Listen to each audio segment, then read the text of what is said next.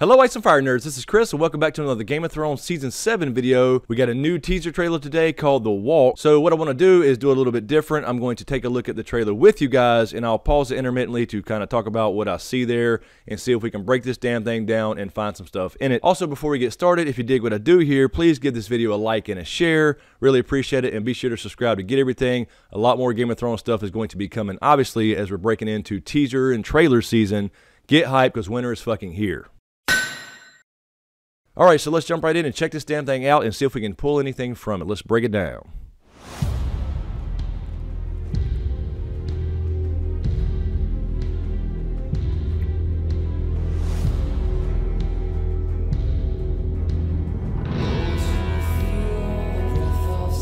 Alright, so I'll pause it right here just for a second. Obviously here we have the three powers of Westeros. We have Jon, Dany, and Cersei making the walk to their individual thrones here. So right off the bat, it's setting up the theme of the three biggest players. Now obviously there's a couple people missing here, but we'll get to that in a second.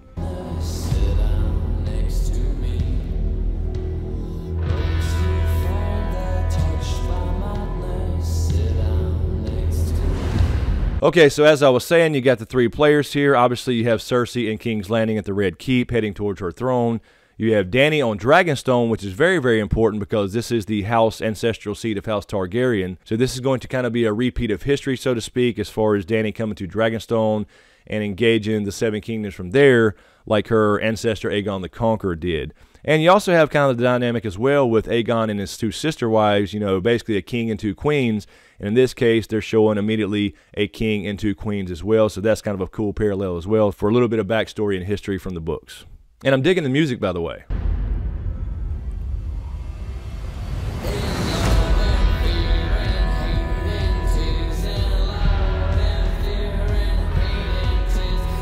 Alright, so again, we see Jon heading into Winterfell, the main hall in Winterfell there. Obviously, that's not a glamorous seat. We have Dany heading into Dragonstone, which I'm very excited about Dragonstone this year. This actually confirms that Dany will have her own throne on Dragonstone. I'm sure we'll see the table as well, the Aegon the Conqueror card, the one we saw Stannis hanging around quite a bit in seasons past.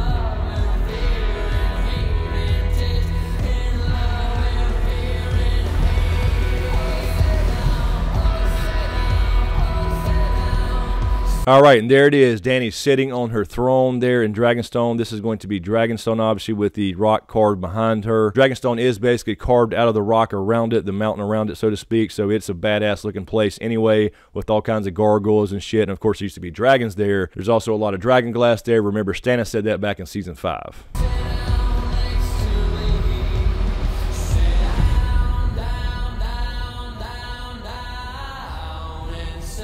Okay, cool. So we saw Dany sit down, we saw Cersei already on the Iron Throne, and we saw Jon standing there. So that's pretty interesting in and of itself, because what you have here is you have Dany actually, we see her in the act of sitting on her throne. So I think that represents what she wants to do with the Iron Throne of Westeros. You have Cersei already there, and that represents her already being there, obviously, on the Iron Throne. Although she doesn't have a lot of power like she thinks she does, the only reason she really does is because she's already holed up in King's Landing, and anytime somebody's trying to take a castle, obviously the person already inside the castle has the advantage because of walls. But of course that is a little bit different in Dany's case because she has fucking dragons. But I think that's really interesting here that they show that, and then of course Jon is actually just standing there. I don't think he actually sat down, so it shows you that Cersei has the power. She's already on her particular throne. Dany is sitting on her throne. We actually see her do that, so she wants the power. And Jon looks to be like leaning over the table like in season 6 when he got elected king in the north in the first place, because he doesn't want any of that. He just wants to unite the Seven Kingdoms for the wars to come. And also, I'm already digging the kind of the dark theme of this. You got everybody in their cool black clothes. I love Cersei's black dress.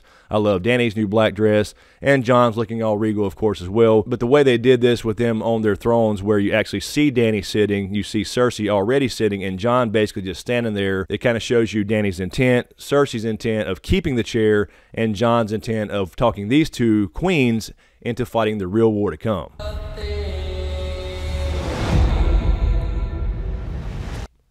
Alright, and we also got the candles going out here. Definitely a darker theme, you know, with the black dresses. They all look badass. But the candles going out is probably a good thing because, you know, these people live to be probably about 30 or 40 years old because of carbon monoxide poisoning.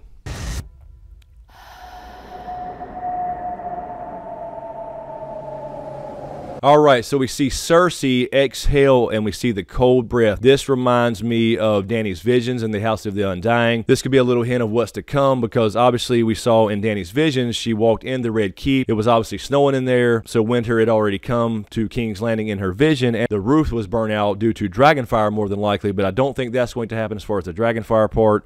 But it's really interesting why they show Cersei only with the breath there as opposed to, say, Jon or Dany, because, for example, Jon's in Winterfell in this teaser at least, but what we see here is Cersei's breath going cold, and of course that reminds you of the scene from Season 6 when Mira had to save Bran. She saw her own breath, she saw Bran's breath and Hodor's, and realized the Night King was right outside the door. So what could that mean? Could that tell us that Cersei's going to die in Season 7, perhaps late in Season 7?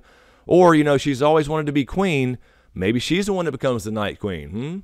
Yeah. A lot of us think that Dany could perhaps become this new Night's Queen, which is a tale from the books about the 13th Lord Commander, if you're not familiar with that, and how he took a other woman, a White Walker, for his bride and became the Night's King in the books, as opposed to the Night King in the show. And that would be damn interesting if Cersei becomes a White Walker. She would get what she wanted, she'd become queen, but not quite in the way she thought.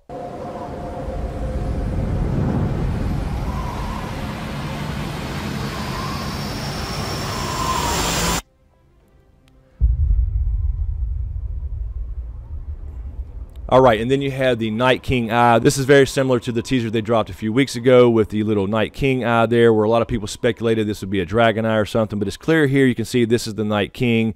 This is what the theme of the whole thing's about. So obviously this is the Night King here. If you compare it to the picture of the close-up of his face here when he came into Bloodraven's cave last year, a lot of people had said already in tweets earlier they thought it could be 1/1 or a giant because of the nose. But if you look here, they've changed the Night King every damn year. They've shown him basically, and it does look like the Night King from last year. And that's obviously the theme of this thing anyway. You got two people struggling over power. You got one guy, Jon, who is trying to warn everybody about the coming true threat. And then, of course, you have the true threat here at the end showing Cersei with the cold breath and then showing the Night King directly. So that's just the theme of this damn thing anyway. So basically what you got going on here is a little repeat of history as far as the War of the Five Kings. Now, interestingly enough, they showed the three powerhouses in Westeros. That would be Jon, Dany, and Cersei, and then of course the Night King at the end, and that would make 4, but they left out Euron, so you could take a couple things from that as well. Euron may not be a big deal in the show. I've been saying that for the past few months. I don't think he's going to be that big of a deal in the show. I think he'll be around a while, but he's obviously going to team up with Cersei, so it could be simply they left him out because he's going to have some kind of alliance with Cersei, and he kind of represents that team anyway, and Cersei's not going to have that anyway, no matter what kind of alliance she talks about. She's certainly not going to follow up on it and actually marry Euron regardless. And Euron doesn't want her to live either because he wants it all for himself, so he's not just going to be content with marrying Cersei and having her as a queen and in power when they both want it for themselves. So if they happen to strike up an alliance, you can bet your ass that they're going to try to betray each other anyway. So basically what you have here again is kind of a repeat of the War of the Five Kings when you have Dany, Jon, Cersei, the Night King, and Euron involved, if you want to say that, although you do have a couple of queens this time.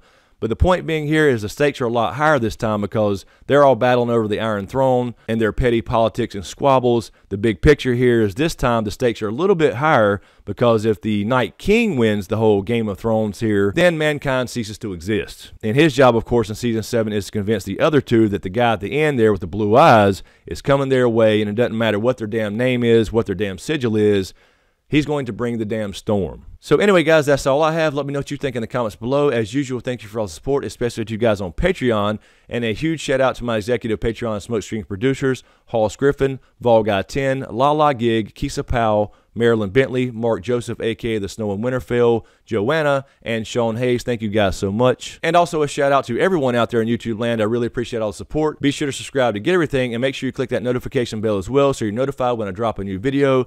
Let me know what you think in the comments below. Thanks for watching, and we'll see you next time. Dracarys.